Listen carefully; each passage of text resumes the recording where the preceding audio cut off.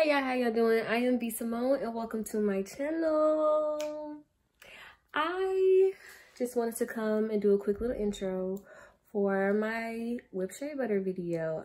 I did it on Instagram a few months ago and people were like, well, can you send it to me or text it to me so I can save it and use it for later? So I said, you know what, just make a YouTube video. So that's what I did. So if you like what you see and you attempt, let me know.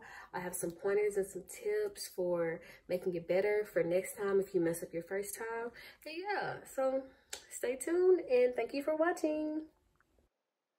Okie dokie, let's get right into this. So, the shea butter I am using is the regular shea butter that you can find at your beauty supply store. Everything that I use, you can find at the beauty supply store except the avocado oil. So, I'm just scooping it out. I ended up using the rest of a 32-ounce container.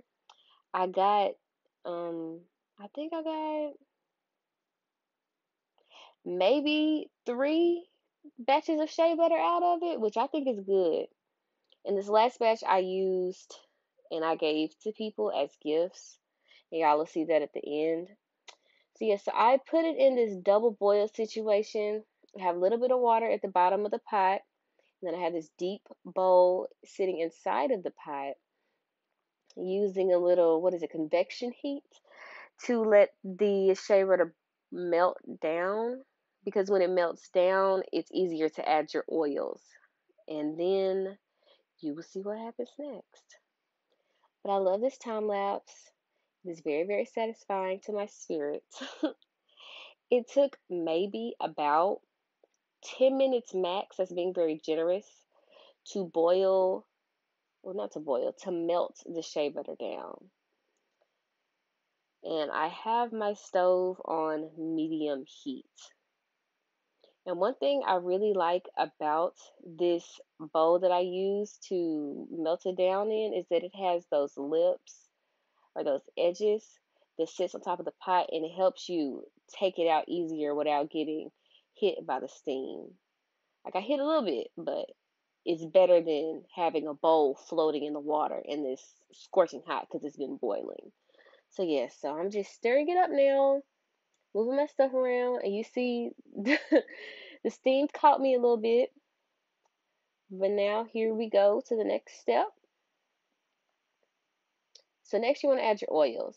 So I did sweet almond oil, kindi oil, cocoa butter oil, and the rest of what's left in this big old thing of avocado oil. I poured all those in there and I'm just mixing it up. As you can see, they are going to marry now that I've stirred them. And I'm going to pour this into the mixing bowl because I'm about to freeze this whole shea butter oil mixture. And it's easier to freeze it in the bowl you're going to mix it in, so you don't have to do the scooping and the transferring. That's just too much. So freezing it in a mixing bowl is beautiful. Very easy. So I let it freeze for about an hour. I like the consistency where you squish it. You can see a little indentation, but it's not gushy mushy. It's solid. I'm going to scrape the sides of the bowl to get it up off of there for the first whipping.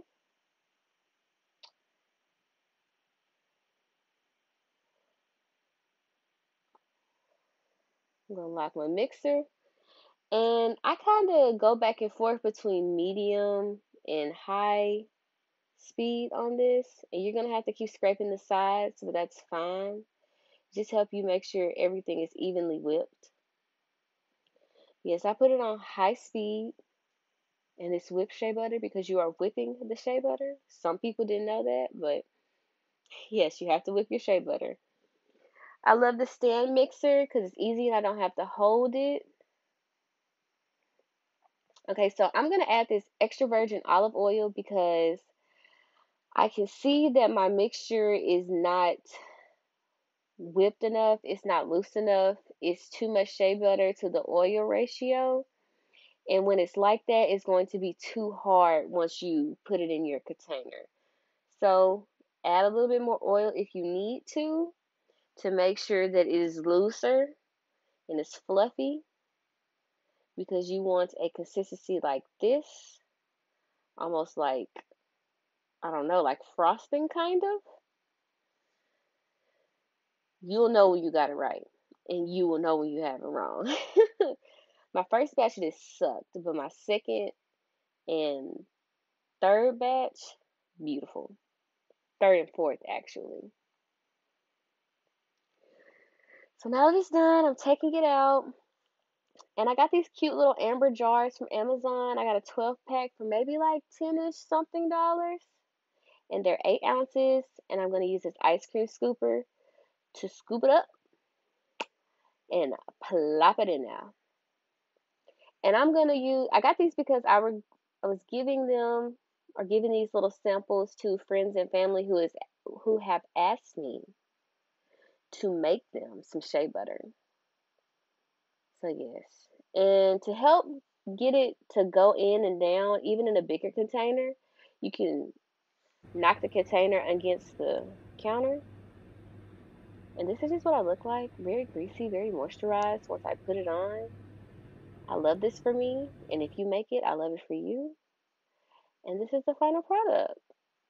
Thank you all for watching.